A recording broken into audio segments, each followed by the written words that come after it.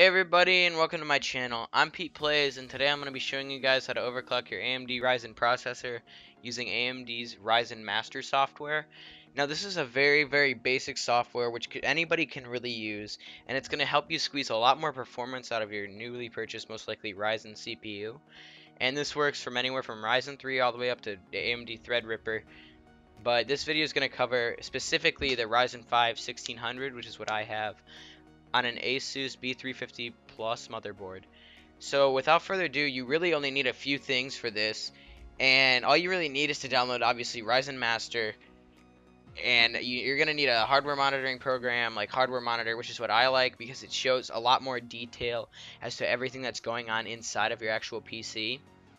And then you're going to need some kind of benchmark. For this, I would say around 2, because you want one that's like short, that'll stress it just long enough for you to realize if there's a problem right away. And then you're going to want Prime 95 as well, which is a really good program for stress testing your CPU, especially for long periods of time, to make sure that your overclock is stable. So without further ado, all you need to do is just download this. I'll have all the links for everything you'll need in the description.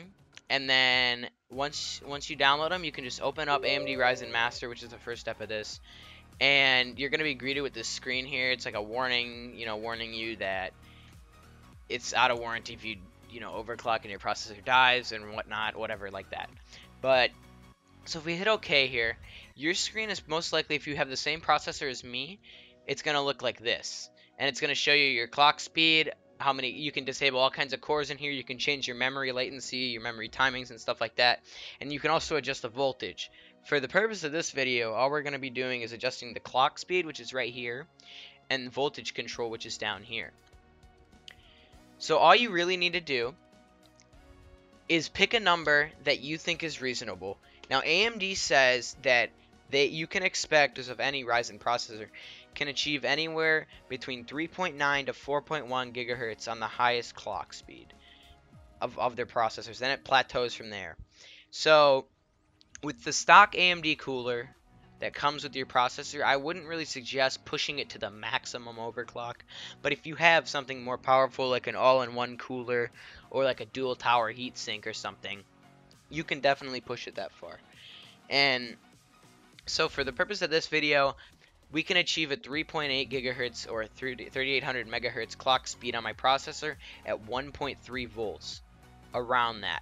So all you need to do in this is start with a smaller number. Like from what you want to achieve and what you hope to achieve, you should start slightly smaller in case your processor, if there's any problem, you'll find it instantly.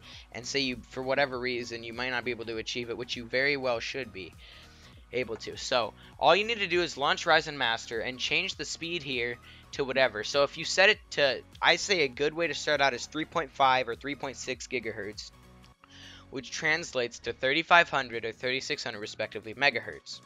All you need to do is type that value in, and now this will work. However, it may be unstable, and I just want to be safe because you can achieve a lot higher overclocks when you raise the voltage. But an offset with CPU voltage, as you raise the clock speed, you're going to need to raise the voltage on your processor, which will in turn raise heat and cause more heat production from your processor because it has to work harder, obviously, because it's working faster. And so your case may heat up, and if thermals is a problem for you, you might want to look into this. But with the stock AMD cooler, I'd say 3.7, 3.8 gigahertz is very reasonable. And for me, I have a Hyper 212 Evo, so my temperatures aren't near the max. But the max for an AMD processor, I believe, is 100C. And when you reach 99, I'm pretty sure it shuts off automatically, so that's probably a good thing. So all you need to do is raise the voltage to 1.3, and then you're going to hit apply up here, and it's going to apply the changes, and it's going to ask you to restart. So once you restart your PC, now you need to stress test your processor to check for stability. This is where Hardware Monitor and a benchmarking program comes in. So you usually want to close out any like CPU intensive programs that are running to get a good baseline for your overclock, so you understand if it's stable. There's nothing interfering with it. So I'd say close out Chrome and stuff like that because we don't need that anymore. And now you can launch Cinebench out of your zip that you downloaded. I'll have that in the description like I said earlier. And so all you need to do is just launch it and accept it. And now you just need to open up Hardware Monitor here, And I'll put it over here because you don't really need to see it. You see your processor and all of your system info right here. And you can scroll down, and what you want to watch for is your temperature here. And so what Cinebench does is it stresses your CPU to around 100% on all your cores to put a load on it so that, I mean, this is obviously a benchmarking utility, but it can be used to test stability of overclock. Now, all I need to do is click run on here, and it's going to render an image here that will stress. As you see here, all of my cores here are stressed, and as you see, the temperature is going up.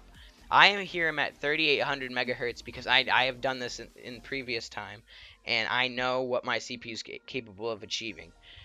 Now, I did not push it to the maximum overclock that I could, which I believe would be around 4.0 if I tested correctly. I just stayed at a nice 3800 because that's all I need. But if you're looking, I would suggest not to push it all the way. Now, you do have to note that when you push it higher, you're going to need to raise the voltage.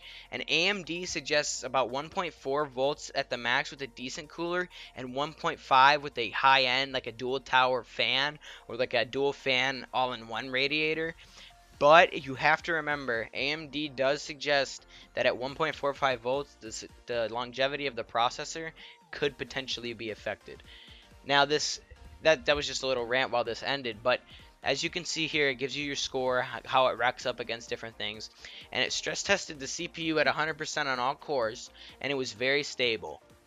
The temperature wasn't through the roof or anything, so in this case, it's stable enough where I can go higher on the overclock.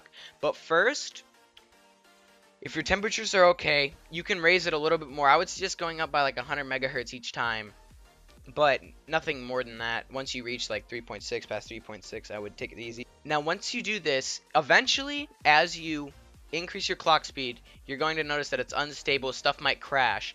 But when you start going up, you're going to want to use a benchmark called Prime 95, which I'll also have a link for. You can have the trial version, and you can benchmark your CPU. And this really stresses your processor very, very well. So if there's anything going wrong with it, you're going to know. All you need to do is create a test here. In Prime 95, I would use Blend, but if you really want to stress your processor, I would use small FFTs because this brings a lot of heat to your processor and it really stresses it.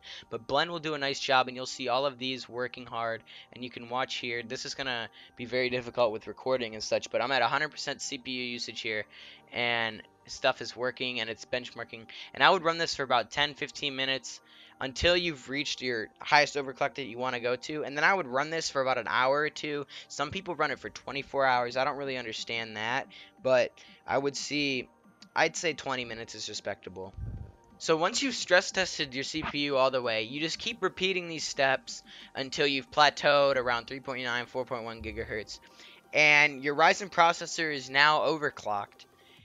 And you're going to see a lot of noticeable performance. I noticed like a 15 to 25 FPS increase in some of my games. Like Overwatch was a big one for me. I noticed a high FPS increase. Some games it's very minimal, and I'm not sure why. It must just be with, instructions for clock and stuff like that. But your Ryzen processor is now overclocked, and you don't really have to touch anything else unless you want to change memory timing. You can do that in here.